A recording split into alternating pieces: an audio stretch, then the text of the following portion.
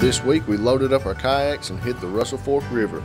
We began our float at the Ratliff Hole River access area in the Breaks Interstate Park and floated to Carson Island in Elkhorn City. The Russell Fork River is a designated Kentucky Blue Water Trail, and this particular float has been called the most scenic float in Kentucky. Beginning at Ratliff Hole, you will immediately be consumed by the landscape. Towering bluffs and large boulders dot the river banks as you begin down the river. Soon you will come around a bend and the Pool Point train bridge will come into view.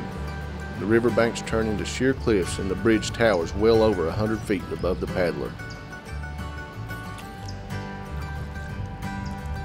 After paddling through Pool Point, the river goes from quiet and tranquil to loud and angry. The first rapid of the trip lies below Pool Point and offers the paddler a little dose of adrenaline as they make their way down the Russell Fork. Floating on down the river, the roar of the Meat Grinder Rapid can be heard well before it is seen. The river drops approximately 10 feet in a 50-yard stretch through the Class 3 Meat Grinder Rapid and should be portaged if your paddling skills are not top-notch. Be warned, the portage is not easy, as it requires packing your boat over a large boulder field. After the Meat Grinder, the river begins narrowing and the paddler becomes dwarfed by the large mountains overhead.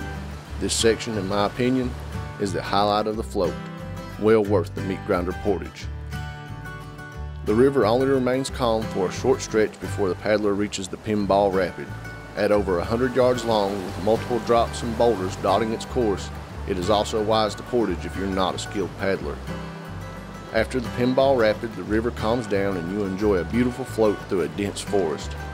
This is a great section to view wildlife and paddle beside enormous sandstone boulders that protrude from the river's surface. The quiet pool ends in a small rapid and a series of riffles that will scoot you into the Carson Island section of Elkhorn City. This float offers stunning scenery and a lot of adventure for those up for running it.